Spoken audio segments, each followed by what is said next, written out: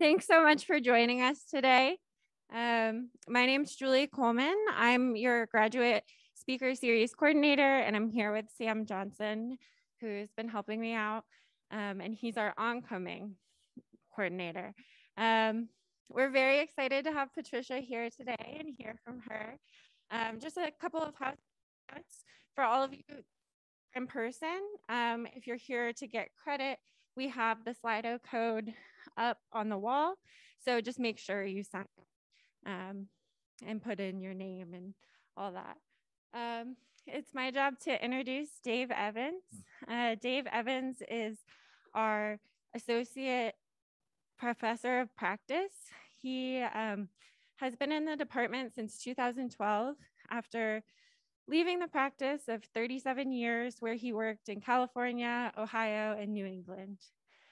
Dave is our contact person for ASLA, and he teaches the foundational design studios. He's a very good friend of Patricia, and so I'm going to turn it over to him to introduce her. Okay. Thank you, Julie. Yes. Well, it's a pleasure to actually get up here and introduce a friend of mine. Patricia is the founding principal of Base Landscape Architecture, and I was there before Base existed even. Patricia's partner, Andreas, was a good friend of mine, and I came to know Patricia in those days.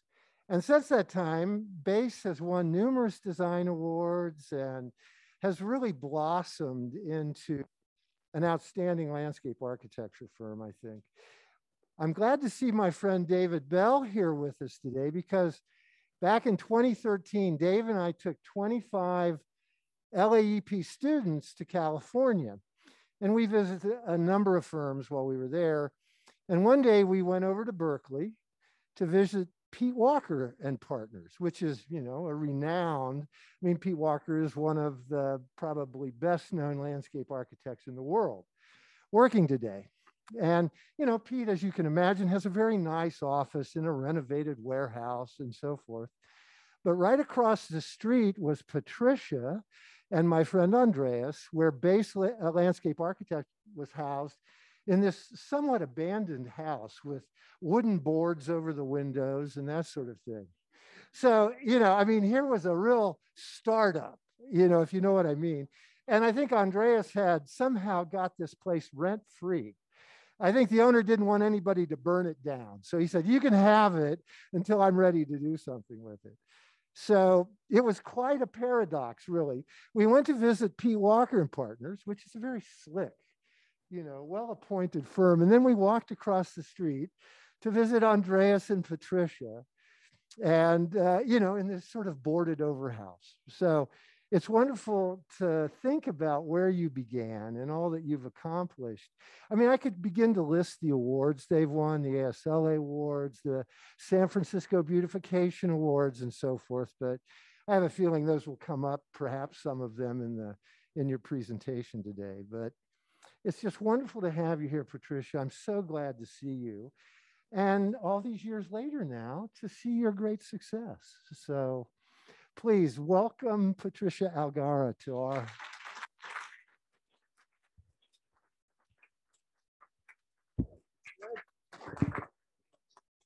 Thank you so much for having me. Thank you so much for inviting me. This is really wonderful to be here. And Dave, what a beautiful introduction. It has been a journey.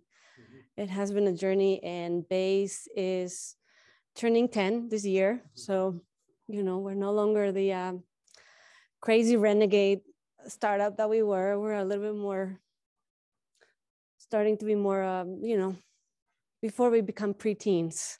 So we're well behaved right now. But it's really wonderful to be here and talk to you about my love and passion, which is bees and pollinators.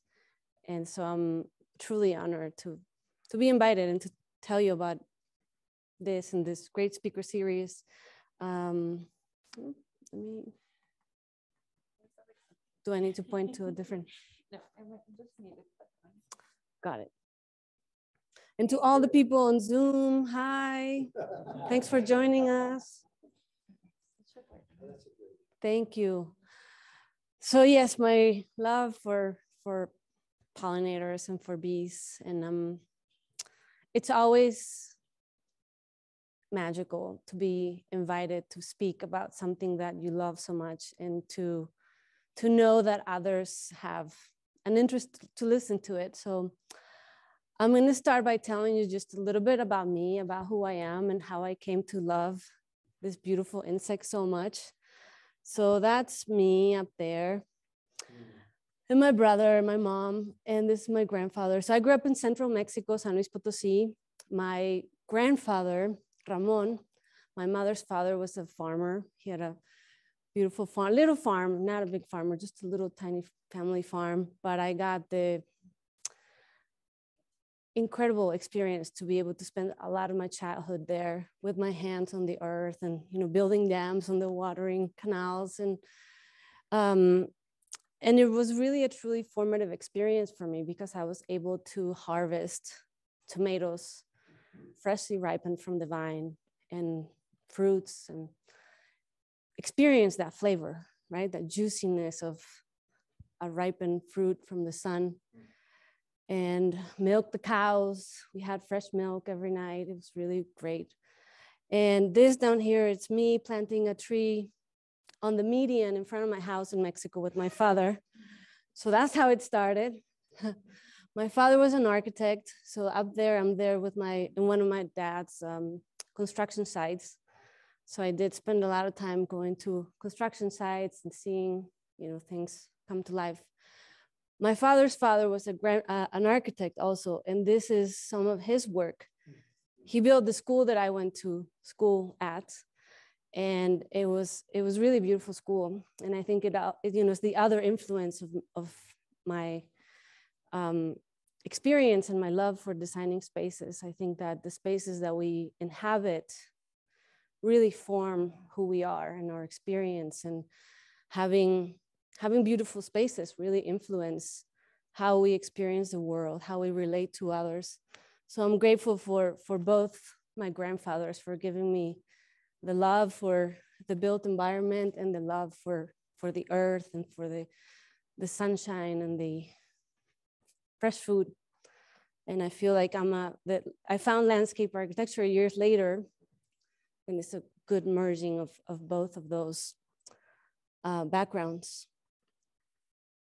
So as I mentioned, like this love and this passion really has influenced my professional career in creating spaces that focus on creating edible spaces for children to be able to experience how to grow food, how to taste food, how to put their hands on the earth, how to have that in the built environment, especially in the cities where even if you go to the park, parents don't let their kids put their hand on the dirt because there's dog poop and there's needles in San Francisco, it's nasty. And so you don't get that experience as a kid. And so it's important that we give kids that experience, and that experience, the best place for them to have it is in schools, because it's where they spend most of their life.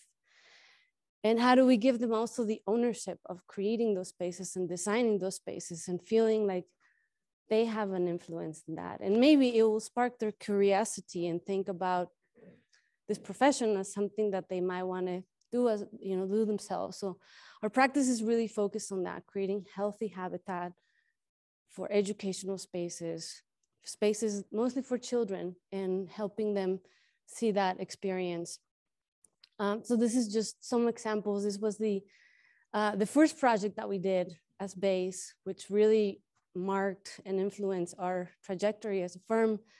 The Children's Museum of Sonoma County, which is all about the experience of kids in the transect of Sonoma County, which is about this river, the Russian River, running through the county, providing the water for agriculture, and the importance of pollinators as they move through the space for the agriculture of that county, and in general. But the story is about this butterfly and how it goes from the egg to the pupa, and then the chrysalis, and then it emerges as a butterfly. and that experience and how, you know, that transformative that is. And now we're looking more about just in general, the built environment, right? The urban environment. How can we really push for creating healthy habitat on every corner that we have, and looking at medians, looking at the front of houses, like every little space, rather than having it be lawn or something that's not productive. Can we look at spaces with a completely different lens as being healthy habitat, capturing the water, reusing it, having permeability, and really, you know, allowing for this living environment to be part of our urban living environment. So I'll tell you now about bees. And there's so much that I have to talk about bees. I love bees. There's so much magic in the bee world and the beautiful connection between bees and plants and that pollination that make our food. It's really a magical love story. And there's so much that I could say about that, but I would try to keep it short and sweet for this time that we have together. But, you know, it's, if you look at it, it's like every place you look within the bees and the plants, there's always a love message of how they want to connect with us, how they're connected to us, how we're connected to them, how we're, you know, part of this living environment, and how we're one together. So this is, you know, telling you this beauty of it, but also the challenges that we're facing today. And there is a quote by E.O. Wilson: "If all of mankind were to disappear, the world would regenerate back to the rich state of equilibrium that existed 10,000 years ago. If insects were to vanish, the environment would collapse into chaos." So this is important, right? We are losing our insects at an incredible rate. Not just bees. You probably heard about honeybees, honeybee collapse, etc. But it's not just the bees, it's all insects. And this is happening within our lifetime. This is not something that's been happening for a long time. Within our lifetime, the collapse has increased dramatically, right? So there was a research that was done. It started by a very non-scientific way, in which people started observing that when you go on a road trip, and you may remember this when you were kids, you go on a road trip and you get to your destination and the windshield is covered in bugs, right? And you have to clean the windshield. And now it's like, you know, there's maybe like a couple bugs in the windshield. You probably noticed this. And so this group of German scientists really looked into that and were like, what's going on? Like, what is really going on with this? And so they started global monitoring. And according to this global monitoring data, they found that 500 species that they had been following, there was a 45% decline in those species of invertebrates over the past 40 years. So again, this is within our lifetime, right?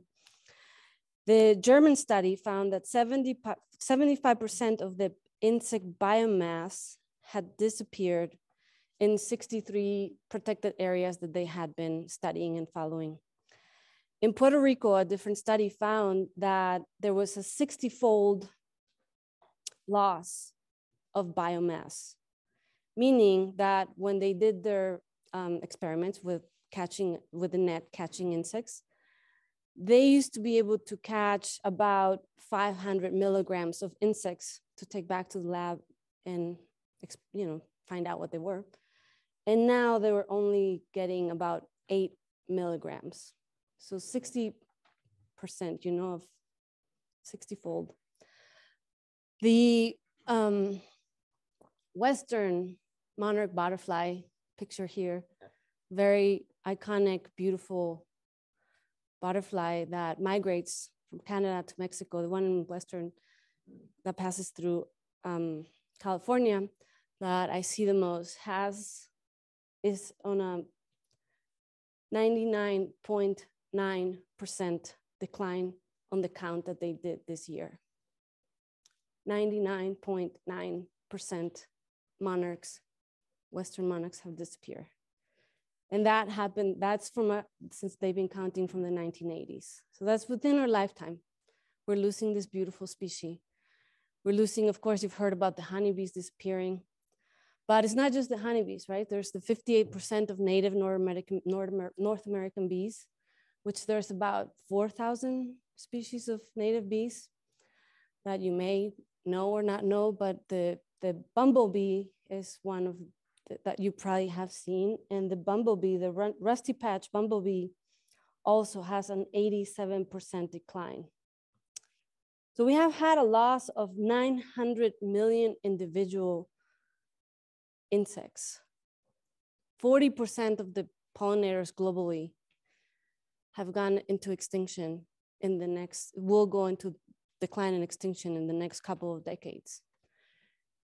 So, you know, this is big. It's like we're losing our insects. And I think that, you know, there's so many things that are very pertinent right now in our lifetime and important, and things that are changing so much, right? This pandemic is one of them that has made us all look at things very differently. And one of the reasons why this may have happened, right? It's because of the loss of habitat and the importance of really preserving that habitat for the species so that they have their space and we don't lose them. So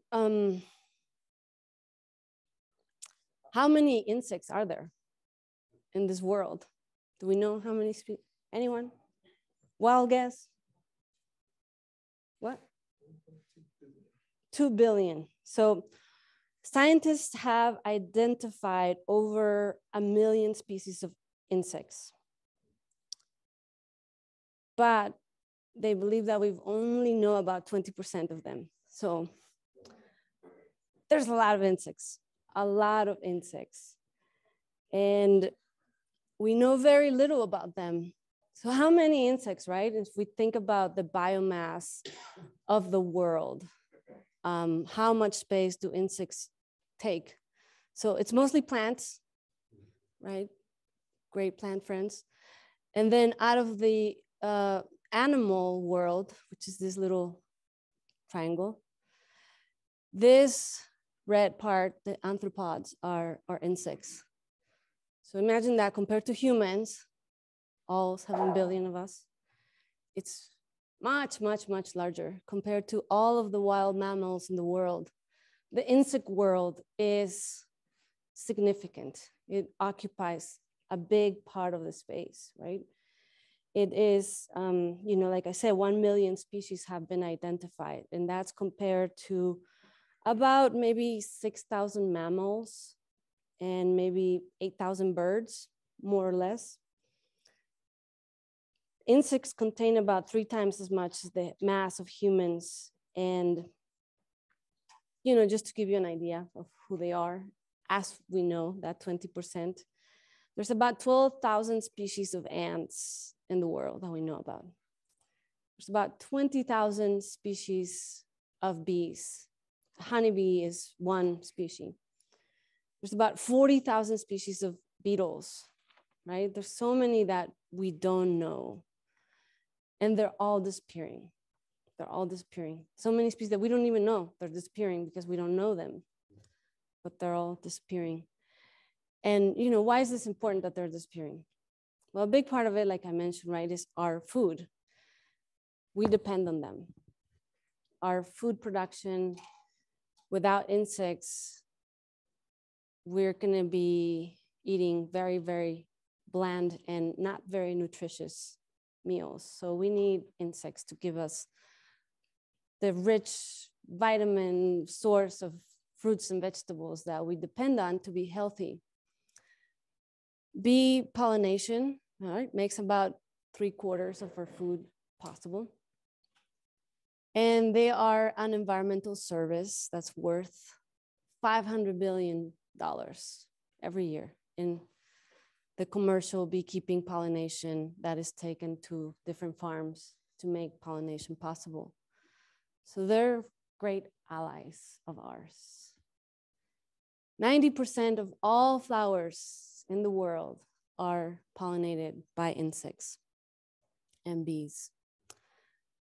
The dung beetle, which you may be familiar with, but you may not, but also is a great service to ranchers because they collect a lot of the dung and they clean it up and they save ranchers about $38 million a year in their service that you may not even notice or knew about. So they're really a vital ecological service to our planet. They do so much. They do so much, right? They decompose, they break down and decompose all the nutrients that make it possible for the plant world to take in and have a photosynthesis. They decompose organic waste. They feed most birds and bats. So the insect disappearance is not just bad for our own food, but it's also really bad for the food of other animals, the birds and the insects that feed on them, right? So it's a real threat to our ecosystem. It really is a threat of starvation. So, you know, I don't want to scare you, but you're doing a pretty good job. But it's bad. And you know, why is this happening? Why is this happening? Why are we allowing this to happen in our beautiful, precious earth, that this species that we need so much are disappearing? What's happening? So a big part of it, right, is habitat loss. We have lost so much habitat to urbanization and to agriculture intensification, right? And pollution of systemic pesticides, mostly in fertilizers. So this map over here, you know, it's an exaggerated map, of course, but here's the United States with the migration path of many of our pollinator friends, the monarch migration, the hummingbird, the bats. And we were talking about this morning in studio, right? Birds, like you guys have an amazing amount of birds that migrate through Salt Lake and go to Salt Lake City, and your environment is a big part of that bird population. And this is, of course, an exaggeration, but it's you know, quite accurate of all the different monoculture regions across our country, right? So there's corn, there's apples and cherries, there's melons, there's blueberries, there's canola, sunflowers, there's almonds in California, apples. And these monocultures, right? We used to think that, oh, well, you know, the cities are terrible, but out in the country, animals and the country is beautiful and species live free. Not so much with this intensification of agriculture, where we have monocultures that are being sprayed with herbicides, with pesticides, and that really don't provide any, they're food deserts for pollinators. So as species are flying through this large stretches of land, they're unable to find food source unless it's the particular time when that particular monoculture is blooming. But in the case of California, which is the one I know the most, the almonds, you know, they bloom for 3 weeks. And out of those 3 weeks, it's a food desert for all insects. So bees cannot survive there. They have to truck them to pollinate these almonds. Otherwise, they cannot be pollinated because there's no insects there. So that's, you know, a big part of the problem that we have here. Other factors are biological factors like pathogens, invasive species taking over the place of our local native species. And then of course, climate change, right? Where we have drought, which is changing the environment, fires, storms. You know, we're experiencing so many changes with climate change, and that's changing the environment, the local environment, how things that we used to know are no longer as they were. So how do we solve this? What do we do? How do we get there? And so I think that it all starts by having some interest. And I'm hoping that today I'm starting to pique your interest. This is important, that you should look into it and that you start tracking it, right? Maybe you don't believe anything I'm saying here, but you start maybe being like, well, maybe, let me look into that. And was it true what she said? Let me check it out. And you start tracking it and you start seeing it more in the news because now you're paying attention. And your awareness then becomes more focused on this issue. And then you start being concerned about like, yeah, this is happening. What can we do? And then you start thinking about what can we do? What is the action item that we can do? And this is my first swarm at my urban farm in Berkeley. It was very exciting to have that first moment of connecting with the bees and feeling them. And they're so warm and fuzzy. They're beautiful. You just can't help but fall in love with them. There's another beekeeper here who can probably relate to this beautiful experience of that connection with bees. And that for me was the moment that I was like, wow, this is a beautiful living being. And it's not the individual bee, it's the hive being, the intelligence of the hive being that is interconnected. Yes. Yes. Yes. It's amazing. It's like, yeah, it's a buzz. They're all buzzing and they're warm and they're like hairy and it's beautiful. Yes. So that was a moment for me. And the reason why I got bees is because I had this urban farm. I started an urban farm in Berkeley around 2008 after I graduated from landscape architecture. And I started working at a firm and I was like doing CAD all day. And I was like, it's not what I had in mind for my life. I was imagining more being out in the field and wanting to have that connection with growing food and feeling the earth. So I started this farm. There was a vacant land nearby and we were growing food. It was amazing. And then it was just the time around colony collapse and just kept hearing about this colony collapse. And then I started having dreams about bees and bees were just like, and I was like, okay, I know nothing about bees, but I'm gonna get some bees and figure out what to do. So I connected with someone who got me a hive and ta-da, I had bees. And I was like, I don't know nothing about bees. How do you take care of this, friends? So those first years, right, was just all about learning about the bees. Like, how do you identify the queen? Here's the queen right here. How do you identify the drones? What's going on in the different seasons? How is a Lungstrom hive, which is the more traditional one, square, different than the top bar hive, different from a hive that's built more in the organic shape? How do bees build when they don't have the squares? They're more organic form. How do they communicate? How do they relate? Like I knew nothing. There was so much for me to learn, and I was very excited to start learning about bees and learning how to take care of them and what they needed, and when to do things, when to make more space for them, when to make it smaller. And then I started learning all about the products of the hive, right? We all know about the honey, which is amazing. But there's pollen and there's propolis and there's wax and there's just so much medicine in the hive. And there's bee venom, which is incredibly medicinal as well. And I got really into just learning how to make the potions and the soaps, and like still to this day, like I make my own deodorant, and it's just like a really beautiful relationship, right? That I get to use these products for my bees and have that connection with them.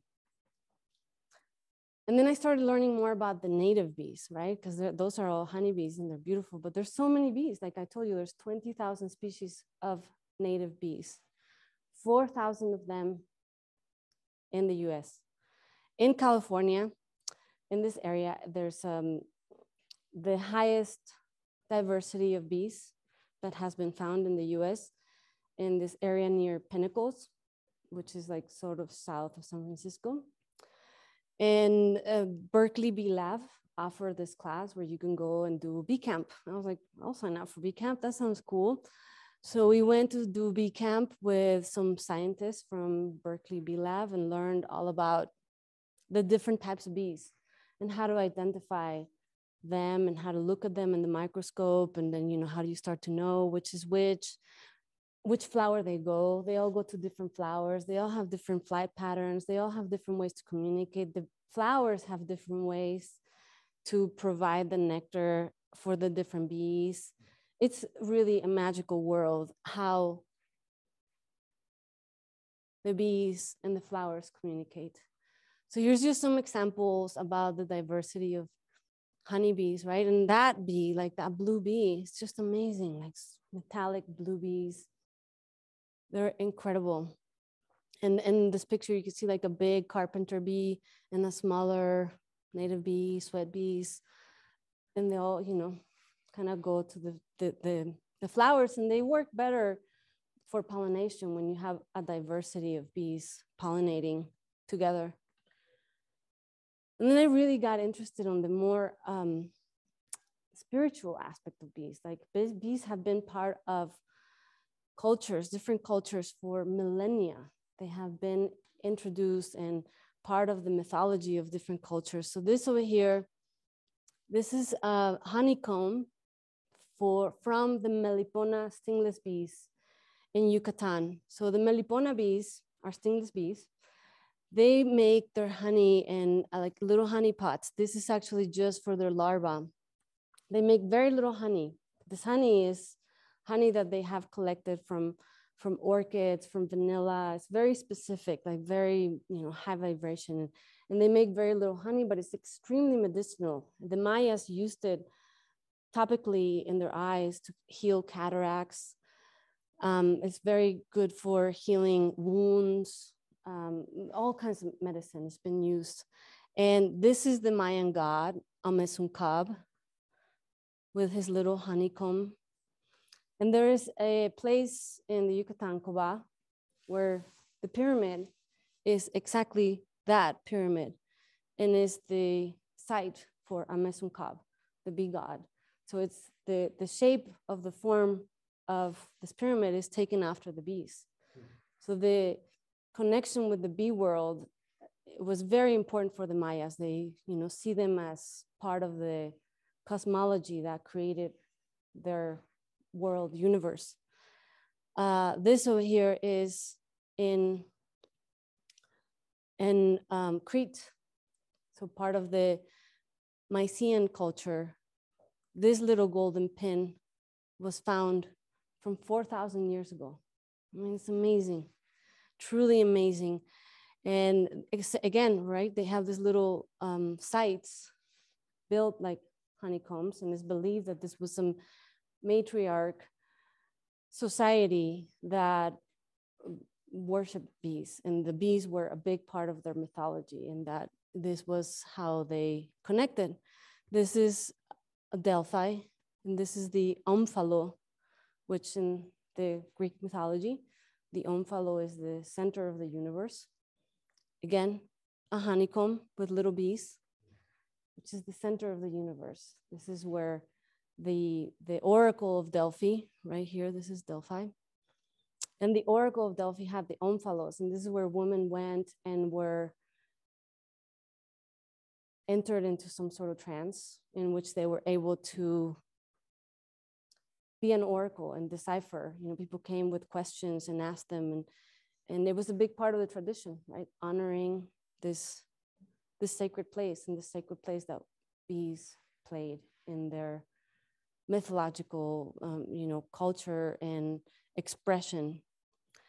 In Egypt, right, also you have the tears of Ra, which is honey, and they're depicted in a lot of the hieroglyphs. They are also, the honey was found in the tombs, still good, you know, from thousands of years old, and the honey is still good. It does not go bad. It's amazing. King Tut had honey in his tomb. It's incredible. And this is me and my friend Allison also capturing a hive there and just learning about the symbology also of bees in the Hawaiian culture, and just in, like, you know, like a lot of different places have this connection with bees and seeing them as sacred beings because of that connection, that they give us so much. They give us so much. They give us the food that we need to live. We need to honor them and worship them. And maybe maybe there's something there because I can't forward.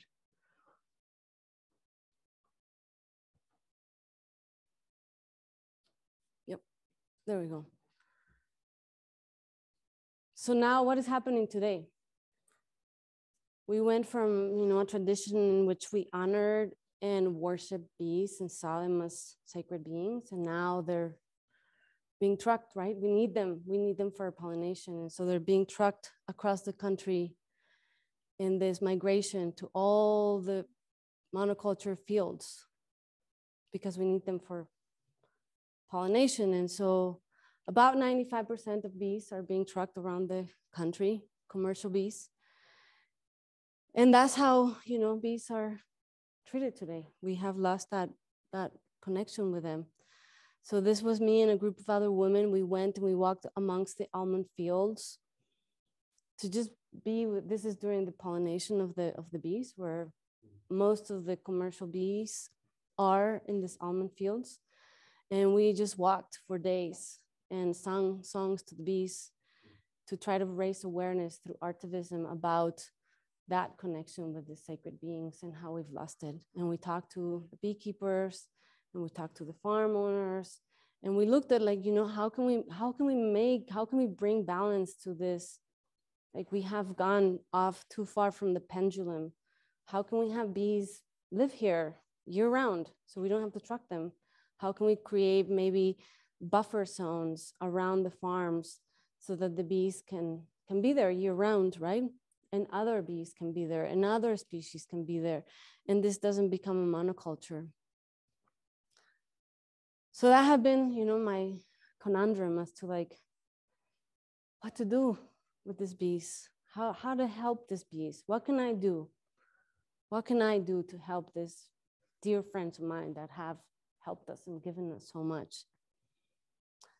So this idea came to me about creating a nonprofit, With Honey in the Heart. And With Honey in the Heart is fully dedicated to education, advocacy, and creating healthy habitats for pollinators. And it, you know, this is just an example of the education.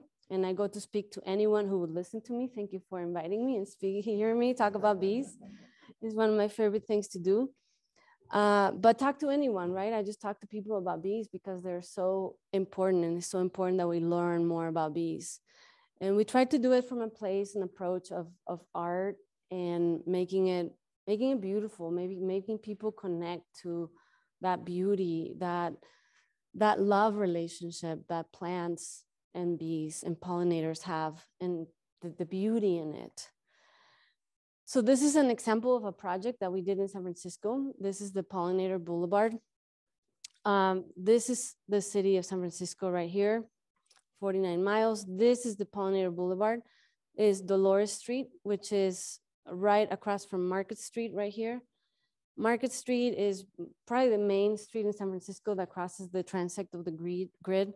And then Dolores is another one of the main streets where the Mission Dolores was, where, you know, the Spanish started the city as is known today. So during the, I think it was 2004 drought, the city of San Francisco decided that they were not going to irrigate anymore any places that were not used recreational. So if it was park and a soccer field, they'll keep irrigating. But if it's not, they'll stop irrigating. So this median, which is a long stretch along, one of the main streets in San Francisco, was all dry and looking really sad. And so I called the city and I said, can we do something different? And they're like, well, like what? I'm like, well, we removed that turf and we put some drought tolerant pollinator habitat for the bees. And they said, well, yeah, we're open to those ideas. The city does want to stop irrigating, but it's all on you. You have to figure out how to do it. You have to fundraise for it. You have to do the community outreach. And of course I said, well, okay, sure, I'll do it. Why not? So we did. We got with Honey and Heart had to be formed as a nonprofit so that we could receive funds to do it. And we removed the turf, and then we did sheet mulching. So putting cardboard and a thick layer of compost, of mulch, to eradicate that grass, because that grass has been there for 40 years. So to get rid of that grass is difficult without using any chemicals. So we left that for about 6 to 8 months during the dry time. And then when it started raining, then we brought the plants. And we got a lot of community neighbors, people to come out and help us. We got some plants donated and we planted the whole thing. And it was pretty exciting to see it and to do it. And this is how it looks. Right now it's a little bit dry because it's a drought again. And, but this is how it looks in the spring when it's like really happening. And it was, of course, really exciting to see that difference, right? And to see and I started seeing bees. Like every time I would go there, I see birds, I see hummingbirds, and I was excited. But then I was like, well, how much has this really impacted? So we hired an entomologist from UC Berkeley to come and help us do the measuring of what is really happening here. Has this really had an impact? So what we were able to find is that we found 9 native species of bees. In addition to honeybees and other bees, we have, also found butterflies and wasps and flies. So there was other pollinators, but I thought it was pretty incredible to find 9 species of native bees in the middle of this totally built city environment. 2 main streets with traffic, like lots of wind, there's a Safeway across the street, there's a Whole Foods. It's very, very, very busy. And yet the pollinators were coming. And that to me was a really exciting story, to see that if you build it, they will come. They will come. And we started then working with with their scientists to see okay, what flowers are they really visiting? What are the ones that are having the most success? How can we do this better? How can we, start to improve what we're doing? So this is the most attractive plants that we found on each survey. And one of the things that she suggested that we're learning, and we're gonna do this on the next meeting that we do, is that you do large swaths of one type of plant rather than having a lot of mix, because bees, as they're flying, they're like, oh, blue, blue, blue, okay, and they'll go, versus if they see dots of blue or purples. And that, by the way, is their favorite color of flowers, blues and purples. And so you want to provide that from the aerial view, that they can see something. The other thing that we found was that because of the sheet mulch, the fertility of the soil increased dramatically. The organic content of the soil from the sheet mulching and from having the mulch really allowed for that moisture and for the microorganisms to start breaking and to make that soil a lot more organic and alive than the other medians that had the turf that was totally dead, which had very little content, organic content. So our vision is that we can start to do this in a lot of places, that you all start to do this in every place that you have access to. your home, your school, your campus, your work, your parents' home, if we all start to transform these little spaces into habitat, then we can start creating this connection, right? All these little dots of little gardens. And as species are traveling across their migration, then when they come to cities, they find this like thriving habitat in which they can feed and they can continue on their migration. And we start to look at cities as the thriving habitat for pollinators, right? We switch our mentality that we don't have to do anything in the cities because the country's alive. Now we switch it around. It's like the cities are alive, and we create those spaces for pollinators and for all other species, right? Like as we make our cities more alive, it's also better for us, for children, for everyone. So the landscape architect's action plan, and this is the big one, right? For all of us, what can we do? So a true commitment, like a real true commitment to create healthy habitat on every project that you do. It doesn't matter what the project is. You may think like, it's just a parking lot, whatever. Every project that you do has the potential to be thriving, living habitat. So how do we start doing that, right? One of the things is you rewrite the specifications that have use of chemicals, rewrite them. We don't need that. We need to really think about not using chemicals in our landscape because we don't need chemicals in our landscape. Who are we fighting, right? When we're spraying herbicides, who are we fighting? It's not needed. I used to think, like, oh, well, dandelions are so bad. They're everywhere. Dandelions are like one of the most rich pollen source for bees. In the beginning of the spring, like they're the first flower to come out. And that's when the bees need it the most because they've been hungry, starved from the winter, and then dandelions. And they're amazing, right? They'll grow anywhere. So why spray them? They're our friends. So I really want to challenge all of you to start thinking about what are we, trying to eradicate and why, and what are the benefits on allowing certain species to thrive, right? So the other one that I really, if you remember anything about this lecture today, please remember this. Source your plants from growers that have a commitment to not use any systemic pesticides. This is huge. This is really, really, really huge, right? We get to our project, we do soil samples, we make sure our soil is fertile, we do all the, analysis, and then we get plants from someone who's using systemic pesticides. Systemic pesticides are usually applied, in case you don't know, through granules in the soil. The plant absorbs it. So it's systemic because it's in the whole plant.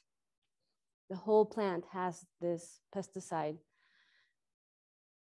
The leaves, the flowers, the pollen, the fruit will have this pesticide. And they have different lifespans, but it can be up to 10 years. So we may think that we're creating a really beautiful habitat. It may look beautiful, but if those plants have been exposed to systemic pesticides, it's really a disservice that we're doing. And that soil and those pots and those plants also has the systemic pesticide, which will leach to our groundwater. So then it pollutes our waters, our rivers, the places where we play, or parks, or our gardens, or schools. And so we want to make sure that we're really mindful about this. Where are we getting our plants? So get to know the growers.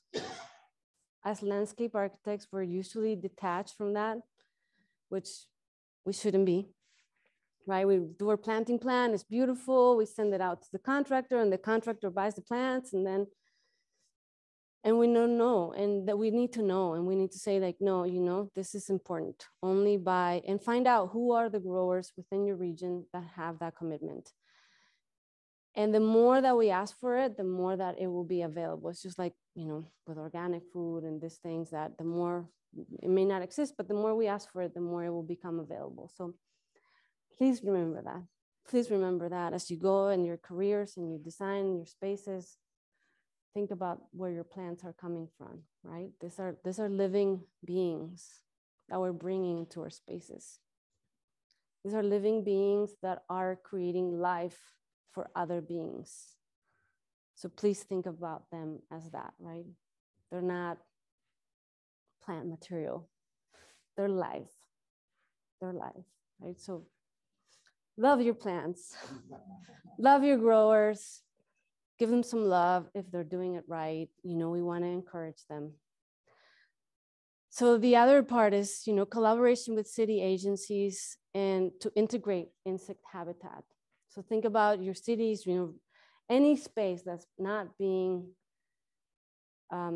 utilized for this, the roads, the power under the power lines, the next to the railroads, the easements, all of these other spaces that are kind of left over in between spaces that are not used for anything else can be transformed into healthy habitat. And those are the base spaces, right? Because no one's going there. So birds can come and feed. No one's gonna bug them. Bugs can come. No one's gonna mow it, you know. So these are spaces that we might not think about, but they're important. And education, right? Talk to everyone that you know about this. Like really, you know, tell your parents, tell your partner, tell your friends, tell your roommates. This is important. And really just learn to love and appreciate your bugs, like all the bugs in your house, right? When we find a spider, carefully remove it outside. It may look scary, but it's not. It doesn't want to hurt you. It wants to live just like us. So when, you know, just be mindful. They're doing an amazing job for us. And then in general, right, we can start to think about stricter regulations on pesticides and herbicides for our food systems. Being mindful about what we're eating, what we're consuming, what we're putting in our bodies in terms of our food, in terms of, you know, everything that we are exposed to and how those actions have repercussions along the way. Talk to farmers about creating insect habitat, right? We're talking about this today. And can we have parts of the fields that are fallow so that other things can grow? Having wild edges so that insects can live there year round and have a diversity. Redesigning the farms, right? I think it's time. We're seeing that the agriculture as it is right now is not really serving us in the best possible way. So can we start thinking as landscape architects? You know, I think there's potential here, redesigning the farms. And then, you know, just a national and international government collaboration, like across the world. How do we really take action on this? How do we really step it up so that we don't lose? And more studies, of course, which are urgent, but we can't wait for more studies. It's clear. We know, we have the facts, it's happening. And I'm gonna leave you here with some beautiful faces. So you fall in love with these guys. They're really, truly fantastic. They're just magical beings, some close-ups. So become friends with them. Thank you so much. It's truly an honor to be here. Thank you.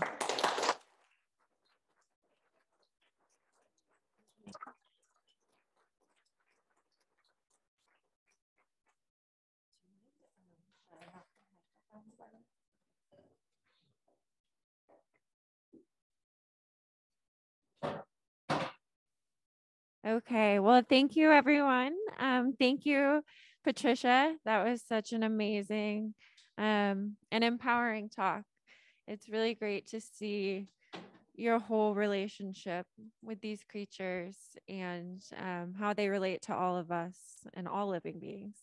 And so we're gonna take some time to have Patricia answer our questions.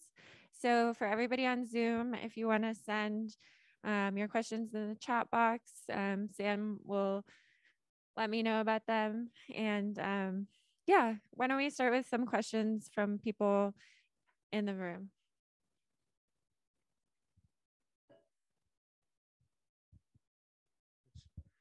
You said love your bugs, and if you have like a spider, carefully, and that there's species are like declining.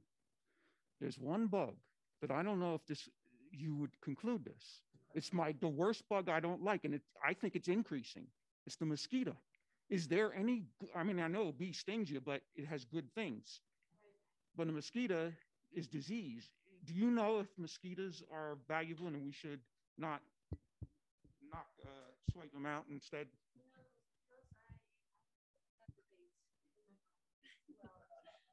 And I'm always like, something better next time. Better luck next time. Yeah.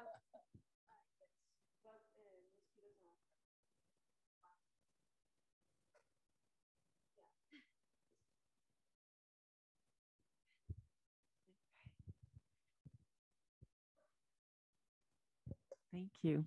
Thank you for your presentation. I have a yard. I have a love and hate relationship with my yard sometimes, but mostly I have a love. And in the years, like past 15 years ago, my cherry tree would blossom, my apple tree would blossom, and then I would go underneath and I would hear that because they were so full of them. But they're not there anymore right now. And then you say, build the things and they will come.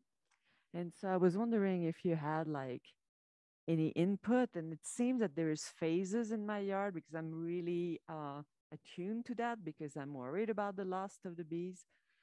My lavender, they're all there. It's beautiful to see them moving from one thing to the other. And so that was one question. My other question is, bees and wasps seems to fight.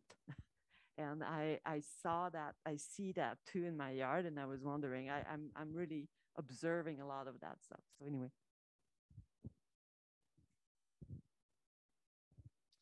Yeah, great questions. Insects are declining. So if you used to see a lot more and now you see less, it's because there are a lot less. I try to think of how can I provide in my garden, right, in my personal garden, I try to think of how can I provide the best environment for them, the year-round source of flowers. I know it's different here because you guys have snow. I don't have to deal with that. But the more that I can provide a source of nectar and pollen for them to come, diversity of flowers, drinking, that's a very important part also, drinking fresh water for them to drink with like little pebbles or something so they don't drown, so they can land and drink water because they're thirsty also. So providing water for them to come, and maybe talk to your neighbors, right? Make sure they're not spraying because that can impact a lot what's going on in our spaces. So yeah, so talk to them and make them aware of this. And then your other question about bees and wasps fighting, yeah, they fight. I see them outside my hive. There's always wasps, like just waiting, like eating them. And when the drones are evicted from the hive, it's vicious. They're eating them all up alive. It's hard to witness. Yeah. No, I don't know what to do. Okay, we can take a question from Zoom. Oh, okay. Okay. Thanks for your presentation. It was enjoyable and informative. I think you showed in terms of plants, the types, different species and that are pollen rich and bees like, and seasonality. So there's something going on all the time. Any suggestions about composition? Should we have things in big clumps? Should we scatter them around? If we mix all those things, one here, or is it better a clump here, a clump here, a clump somewhere else? Some grasses and stuff that's not necessarily pollen rich as part of the habitat. Yeah, definitely. Clumps. So that was one thing that we learned from the study that we did, that clumps are better because the more that as the bees flying, if they can see a big patch of color, they'll go to that, versus if it's individual species mixed in. I think having other species, even if they're not pollinator friendly, mixed in are good. For example, at the Pollinator Boulevard, we have found that it's a very hard site. It's windy, it's trash flowing, there's homeless, there's, I mean, you name it, everything is happening there. And we found we have one of the strategies was to have a lot of pokey plants intersperse to try to keep, you know, some major homeless encampments from happening there. And then it also having some plants that will provide shade and have that will like look good through the drought, because right now we're trying to not irrigate it in the summer, and it starts to look really dry. And you know, some people are like, what's going on with this? It's dead. And so you try to find some plants that are gonna look good, even like very drought tolerant. So you intersperse some of those species to make your garden look good for the visual pleasures. Okay, I think I'll do one more question, and then we're gonna have a reception afterwards, so you guys can ask Patricia all your questions there. But here, give it to Danielle. Thank you, Patricia. My questions are more around coming up against regulations and what you were discussing at the end as far as advocacy and working with city officials and also school districts. I'm curious, two questions that issues that seem really common. One with Parks and Rec and also schools with spraying herbicides and pesticides. I've been part of some communities where parents have tried to band together and protest and advocate. I'm curious about if you have suggestions on any or advice on any approaches that have been successful. And also with the bees, if you've been able to get them into any of the schools, and if so, what are some successes around that? I'll start with the second one because it's easier to answer than the first one. Yes, but I don't advocate for having any like hives in schools because that would be too complicated. But yes, in creating habitat and inviting the bees to come on their own to be there. But the issue does come up a lot with school projects. You know, I have had meetings with the school district where they're just like, the maintenance person's like, no way, no bees. They're gonna stung the kids and they're gonna die and we're gonna get sued and we don't want any bees. And so I try to take a breath and then say, okay, we'll create a habitat for butterflies and hummingbirds only.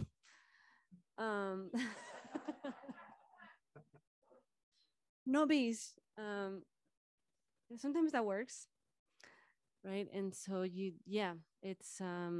it's tricky, and you have to just figure out how to talk to them, understand their fears, and then also just educate them that yes, there is the risk that someone may be stung and die and have an anaphylactic shock and die, but it's so small. Like that risk is so small compared to the benefit and the experience that a kid can have from that. Like most likely the kid will get stung and will survive and it's going to be okay and it's great medicine. But you have to learn how to, just who are you talking to, how to approach it. and maybe showing pollinator pictures of butterflies and hummingbirds.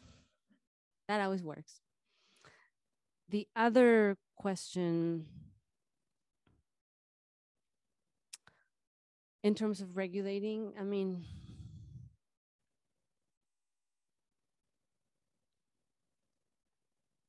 yeah, it's hard. There's so many studies that show that herbicides are carcinogenic. There's so many studies that show that killing the habitat, like spraying and killing all the habitat of monarchs, is causing that all the monarchs don't have feed to survive and they're dying. There's so much research out there that proves this. There's so much research that, yes, pesticides are killing the bees. Of course, that's what it is. It's what it's made for. It's made to kill insects and pests, and bees fall in that category. So it's a lot about education, really. Like, how do you talk to them about what the implications of this, and what like, my question is always like, well, what are we trying to eradicate? What is the thing that you're trying to fight? And is that fight worth the damage that you're going to cause? Or what you're trying to fight, it really is a beautiful thing, right? We had this lecture with the City of San Francisco Parks Department, which has an integrated pest management, which is a great example, and I highly recommend you look at them because they have a great example on how to do integrated pest management. But talking to one of them, he was saying, we were spraying the lawns to eradicate, and it's like, at the end of the day, what they were trying to eradicate was these beautiful tiny daisies, which is like the song about, if you're going to San Francisco, wear flowers in your hair, and that's what they're wearing. And it's like, why are we trying to kill these beautiful flowers that provide habitat and look beautiful on the lawn? So you have to really look at what are, and make people conscious and aware of that. Like, what is it really that we're trying to fight? I mentioned the dandelions, and when I've learned how incredibly pollen rich source they are, it's like, well, they're not so bad. They're not so bad. They're a beautiful flower. They provide a lot of medicine. They provide a source of pollen. So you have to really wonder, what is the argument for fighting something? And of course, there's the whole spectrum, and some may say that you must, in order to create space for only natives. But I don't know, I'm not a native. So I try to make an argument for, like, well, there's some species that have a place and help fix the soil, and maybe we don't need to damage our environment worst to let this being live. So, but it's a hard one. Okay, thank you. And I know we all have more questions for Patricia. So I'd like to invite you all to come upstairs with us. We're gonna go into the common studio and have refreshments supported by the Women in Landscape Architecture. And I'd like to just say another thank you and give Patricia another round of applause.